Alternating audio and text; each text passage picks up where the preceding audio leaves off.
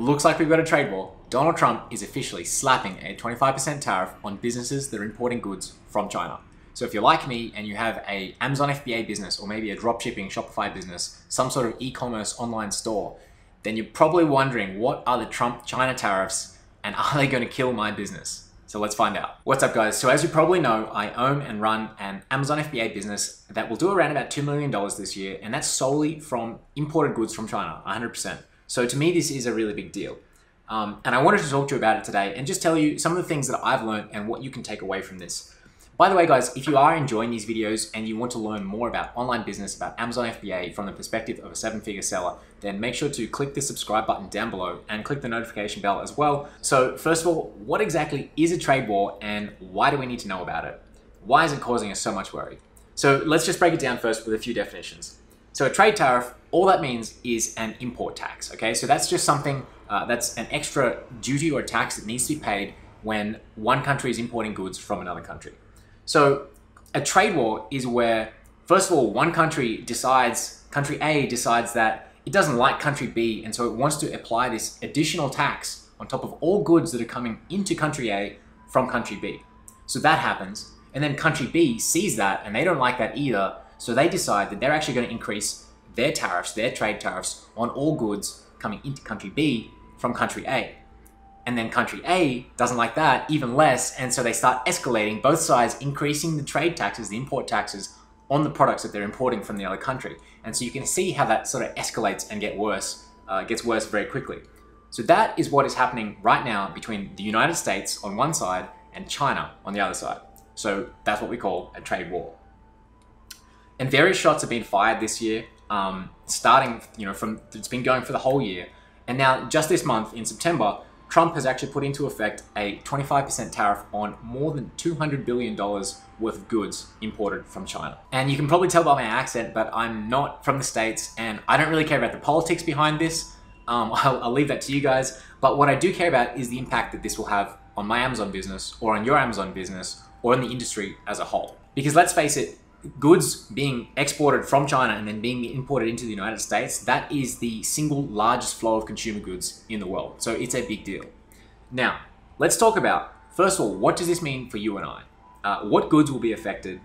What will this do to your business and your profit margins? And then what do we do next? Where do we go from here? So I'm going to break that down in this video.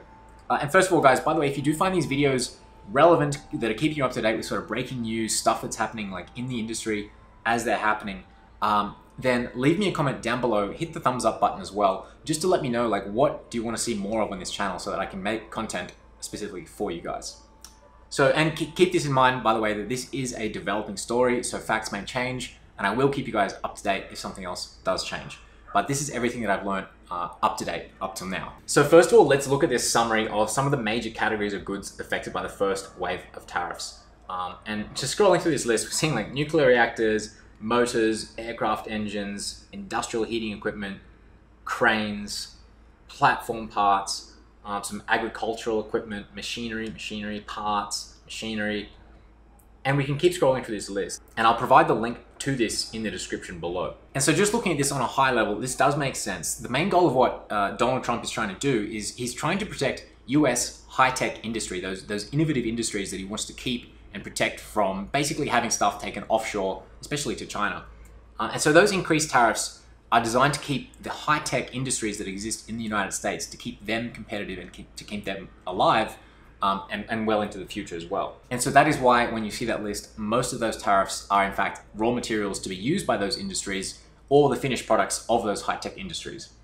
And you can also see a lot of like high-tech electrical components, things like that. So where does that put us into the mix? Basically, the average private labeler or the average dropshipper, we're not going to be sourcing goods like those. Our average good or average product is going to be in a different category. It's more like low tech. They're actually called everyday consumer goods. And so just having a skim of that list before going really into exhaustive detail about this, it looks like most of us will be okay. Now, I found a couple of ways to look up whether your specific goods are going to be affected or not. The first way is to go to the Harmonized Tariff Schedule website. You can see this here, and just type in your search query. Now, this website is kind of complicated, and it will give you a lot of different results that you'll then have to go and look through and to find out whether yours fits into it, and it can be quite hard to interpret. But once you have your HTS code, then you can go to this file, which I will provide a link to in the description down below, and look up the HTS subheading.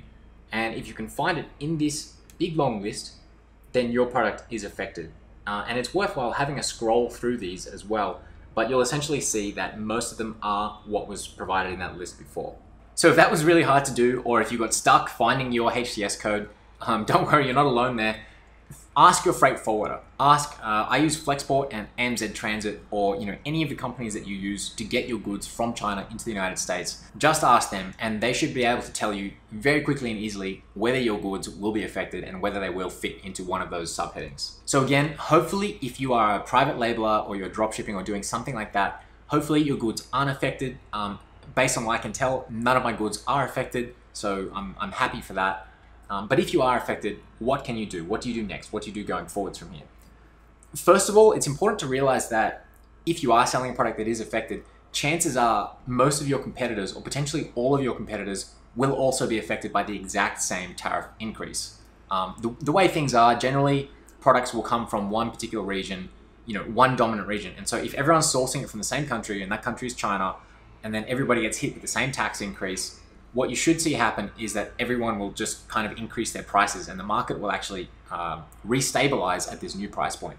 So if that's the case, what will happen is that the consumer, the end person who's buying your product, will just end up having to pay more.